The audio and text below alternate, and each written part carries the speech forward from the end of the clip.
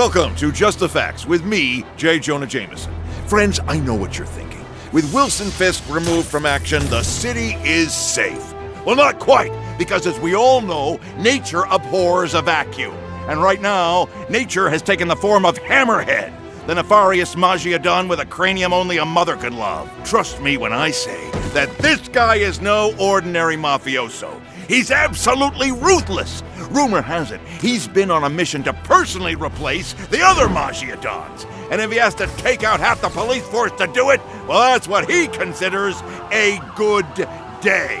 I know you're probably wondering, how is all this possible?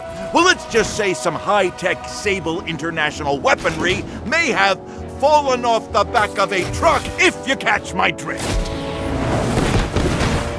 And where, might you be asking, is Spider-Man in all this? Well, it seems he's eavesdropping on local citizens at dingy no-name bars, chasing cars like a stray dog, playing around with that screwball loser. And of course, spending all his free time making fancy new suits instead of stopping the Magia turf war he helped start in the first place. Now, normally I'd suggest letting the police handle it, but my sources say the pressure has gotten to Captain Yuri Watanabe. So when this city can't count on its police, who does it turn to? The government? The military?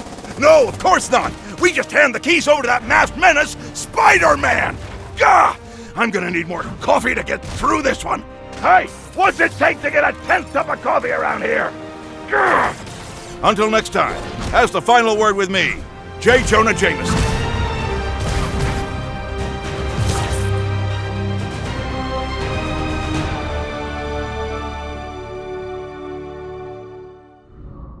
PlayStation